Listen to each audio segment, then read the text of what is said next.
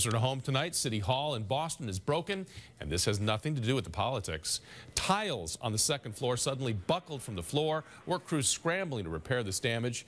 Our Bobby Sisk is joining us live outside of City Hall. And Bobby, what gives? What's causing those tiles to buckle like that?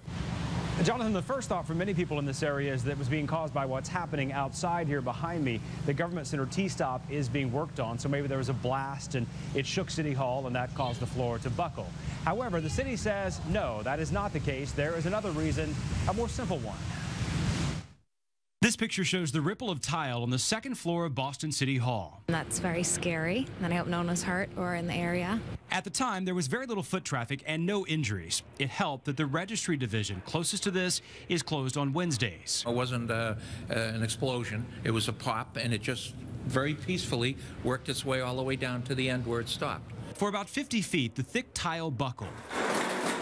Workers spent the evening removing it, trying to salvage what they could.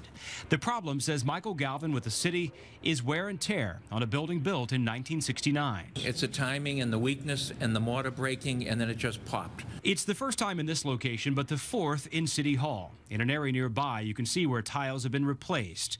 And as for the floor below, it's still structurally sound, Galvin says, 2 to 3 feet of solid concrete. It was only 6 inches thick, then we have to look at it, but no, it's happened before. We kind of expected. Back outside, Probably ran the other way. Katie Mulrain says she would have been startled by the tile cracking under her. As an outside observer, she thinks something else could be to blame here. It's a curse. It's the ugliest building in the world.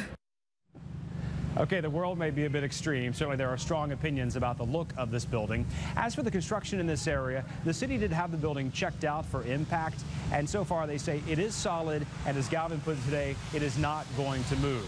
The tiles, the broken ones in that area, should be fully repaired this weekend. I'm live in Boston. Bobby Sisk, WBZ News. Lisa, back to you. All right, Bobby, thank you.